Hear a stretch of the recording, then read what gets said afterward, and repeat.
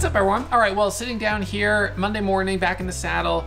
Not much moving, but we did have the biggest percentage gainer so far today, ILAG, up 80%. It's a dead cat bounce.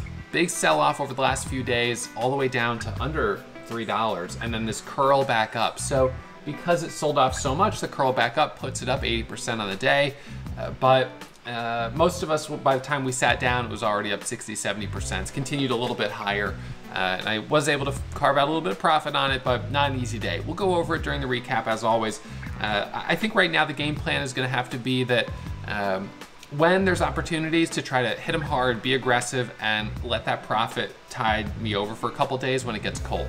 Last week, there were really only 2 good days out of 3. This week, you know, maybe the same. The previous week was actually similar to last week. So, you know, it's like there'll be 1 or 2 stocks each week that seem to be easier for me to trade and I can do okay on. And then the rest of the week is just dead or slow. And so I have to be really careful not to dig myself a hole when it's slow. So I can just let those green days tide me over and then be really conservative when things just don't feel quite right. And today they didn't really feel that great. The 2 trades I took were both on leading gappers. They were both in the top 5 on leading gappers today, but neither of the trades really worked out that well. It just felt like, it really didn't even quite feel like it was worth the risk. It was just sort of like, this is just like stepping up to the plate and swinging and just like barely getting a base hit, barely. And that doesn't feel that great.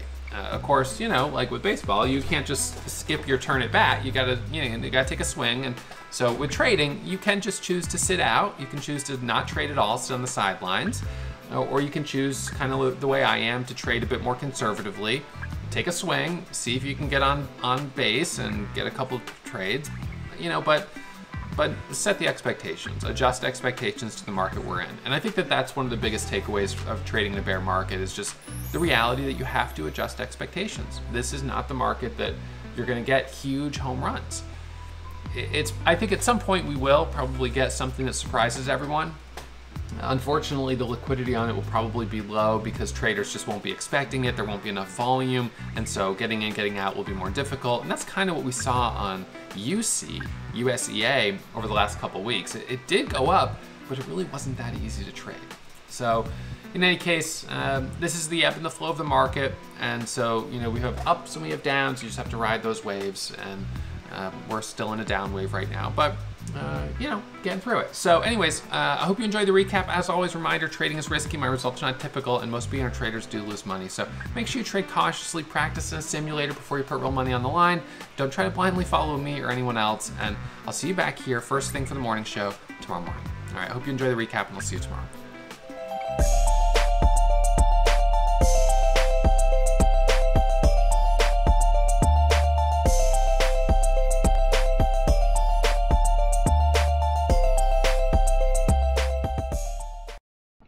All right, so 10 a.m., throwing in the towel here at the end of the 30-minute opening range with very small gains. Might as well just call it a break-even day, but I took 2 trades on the two of the leading gappers. So this morning I sat down on the early side, but we didn't have really a very clean gap scanner, even from pretty early this morning. Leading gapper QD, higher float, had already been pulling back pre-market, no interest, also a cheaper stock. HKD, this one ended up right into the open showing as a gap, but didn't even notice it earlier pre-market. It wasn't really a big gap or pre-market until like it kind of popped up right there. Anyways, no trades on that.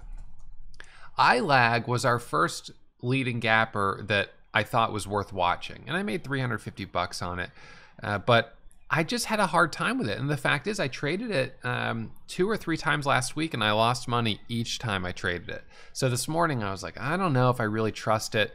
But pre-market in my watch list, I said 327 is a breakout point, a pivot, and if it breaks over that, your next target's 335. But I said it's only 8 cents, so we're not talking about a lot of potential on it. Now, an entry at 335 for the breakthrough high a day in a bear market on a setup that's a dead cat bounce, you know, I don't know if I can trust it. I'm afraid it'll go be like right into a wall of sellers and it's going to be a trap. In fact, it ended up opening very strong and it ended up squeezing in these first 5 minutes really nicely. I got in at $3.47 for the break of 350.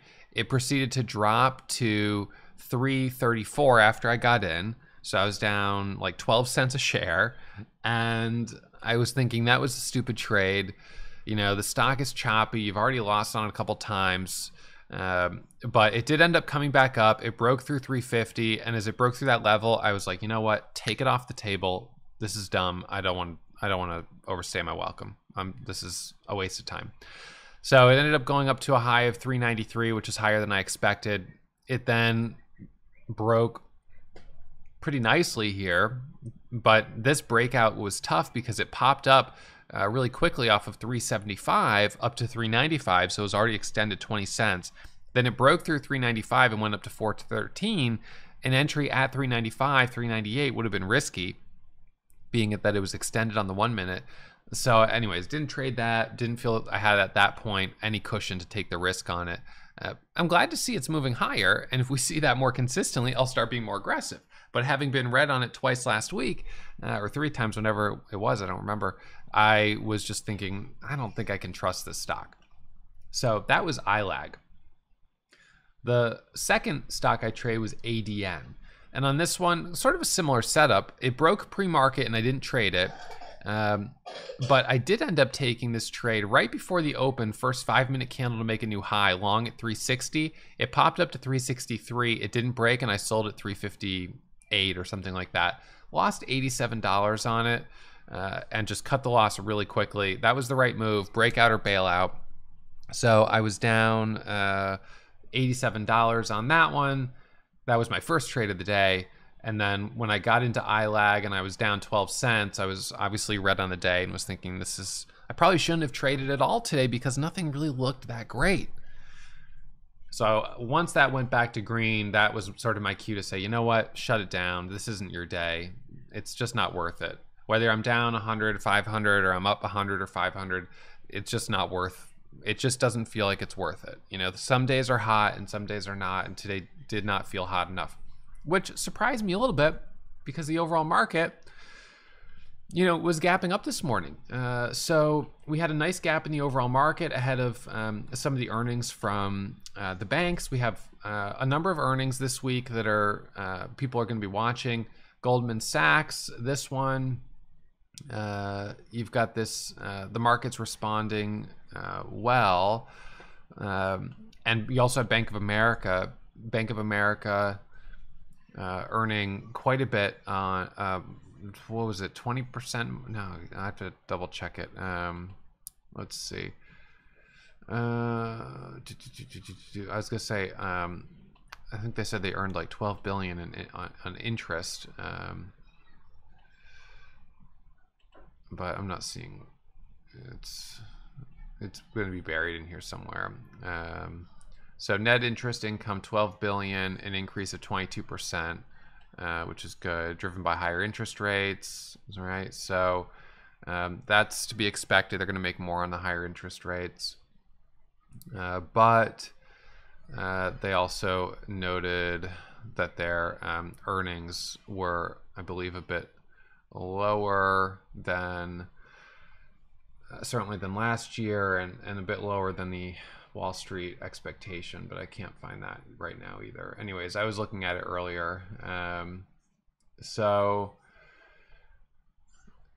let's see, whatever. Anyways, if you're interested, you can of course look into this. But so we've got some earnings that are coming out this week, which are probably going to, the market's watching closely, and so we'll see how that affects the overall market. Overall market right now, the S&P 500 at least, is kind of at the top of this little range that we've been in. 393 high, 362 low, but support around 372. If we can get through 393, then we're starting to, of course, look at 400. Over 400, we're looking back to the 200 moving average, which is a level that a lot of technical traders will be watching closely. The IWM, Russell 2000, small cap index, this is obviously down as well. Although it's worth noting that through 2021, it was more or less flat, and 2021 was still a great year. But you know, the market's down, IWM is down, and this is a headwind for sure for small cap traders like myself. So we'll see what the market gives us in the coming weeks as we get through the rest of July and then get into August. And then, of course, the end of third quarter in September. And then we'll have October, November, December, fourth quarter. And hopefully we see some momentum, because typically we do. So I'm hopeful that we end up finishing the year strong. We had a pretty good start, all things considered. It's been a little slow in the middle, but I'm hoping it picks up going into the end of the year. That would be a nice way to finish the year. That's optimistic, I suppose, but that's kind of what I'm thinking about. So, you know, in terms of day trading, it's going to be day to day. You know, some days we will hopefully see some opportunities and we'll see some things pop up and we'll get some trades. And so it's probably going to be, you know, there'll be 1 or 2 days where we get some good opportunities, and then it'll just be dead for another 4 or 5 days. So making the most when we see them. I had a couple of good days last week. I had a good day on Tuesday. I had a good day on Friday. Monday was slow. Wednesday and Thursday were red days. But they were small red days, and I was able to make it back pretty quickly with a good day on Friday. And you know, a small green day today, whatever. But it's definitely time to be conservative and sit on the sidelines until things are hot. So that's going to be my continued approach right now as we kind of navigate the bear market. But, you know, coming out on top in the bear market, just not with as much as I would if things were obviously really hot. So reminder, as always, my results are not typical. Trading is risky. A lot of beginner traders lose money, and there's no guarantee you'll find success whether you trade on your own or you'll learn from me. So make sure you take it slow, and I'll be back at it first thing tomorrow morning. Hopefully we see some good stocks on the gap scanner and we get some more opportunities.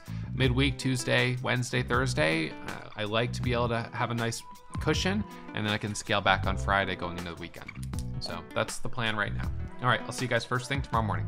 I hope you really enjoyed that video, and make sure you hit the thumbs up and subscribe to the channel if you haven't already. Our goal is to hit 1 million subscribers this year, but we won't get there without your help. So please, please, please hit that subscribe button.